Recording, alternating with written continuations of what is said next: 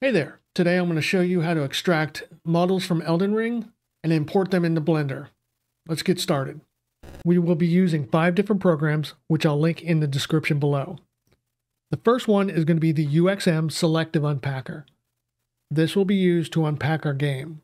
If you're not familiar with Nexus mods, you need to go to File, and then we want to do manual download for all of these.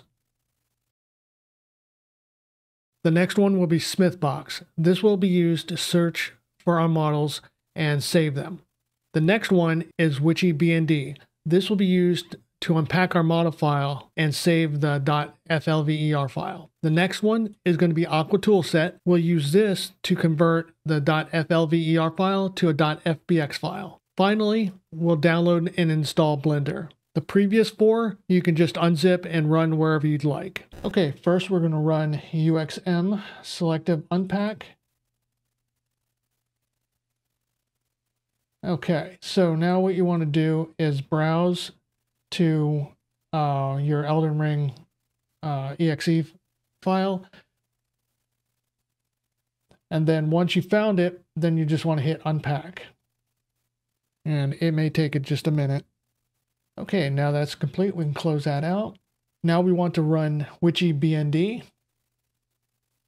It's going to pop up with this terminal window here, and we're going to configure the right-click context menu. That way you don't have to drag and drop the files. So we're just going to hit any key and just make sure it's set up like I have mine here. The one that we definitely want to make sure we have enabled is use specialized BND handlers. So once you have that, close out of it. Now you should be able to right click on a file and see WitchyBND in the context menu. So if you see that, then you're good. Now we can run Smithbox. So we'll go in here, open this up.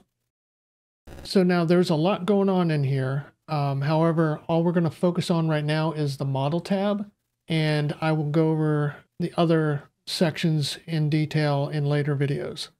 But first what we want to do is go to File and then create a new project. Okay, so you want to give your project a name and then select a directory and then browse for your game's exe, just like we did with the unpacker. So now that we've got that done, there's 3 sections we're going to take a look at. The asset browser category, the asset browser contents, and the asset browser actions. In the categories, we have CHR. This is all of our characters. AEG, this is going to be our environments. Part, this is going to be all of our weapons and armor. And the rest of this is going to be dungeons and interiors. We're going to go to character and then select Blide and then load. All right, so he's loaded in. Now we can navigate around using the right mouse button, hold it down, and then you can use WASD and Q and E to navigate, and then hold shift, you go and you zoom in and out quicker. All right, so we're not really going to be doing anything else. So we got him loaded. We're going to go to File, and then we're going to save selected models. Now we're going to open up our project folder. And in there, we're going to open up the CHR folder. So next thing we want to do is go ahead and select the file and right click and go choose more options and hit WitchyBND. Okay, that is done. So now we can go ahead and go into the folder it created for us. And there is our .flver file. So now what we want to do is we want to go ahead and run the Aqua toolset. We're going to run the Souls Models tool. Now, you can actually just drag and drop the .flver file on top of here, but if you run it, all we need to do is go up to File, Convert from Soft Model, TPF or Archive.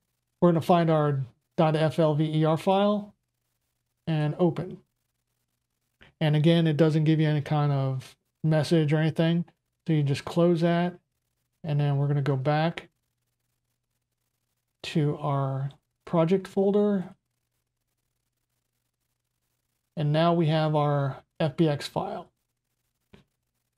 Okay, so last thing we want to do is import this into Blender. So we're going to go ahead and open up Blender. Okay, now we're in Blender. Just want to go to File and Import FBX. And now we need to go to our project folder. And there it is. Okay, and there's Blide. Now, we got a bit of a mess going on here. So what this is, all of this stuff here are the bones for the animations. So all we have to do is just go ahead and hide those, and then there we have it. Okay, so now we got Blide imported into Blender. You can go ahead and play around with them, do whatever you want. I will be going into detail in later videos on how to work with models in Blender for modding and 3D printing, so look forward to that. All right, if you found this video useful, please like and subscribe, and I'll catch you later.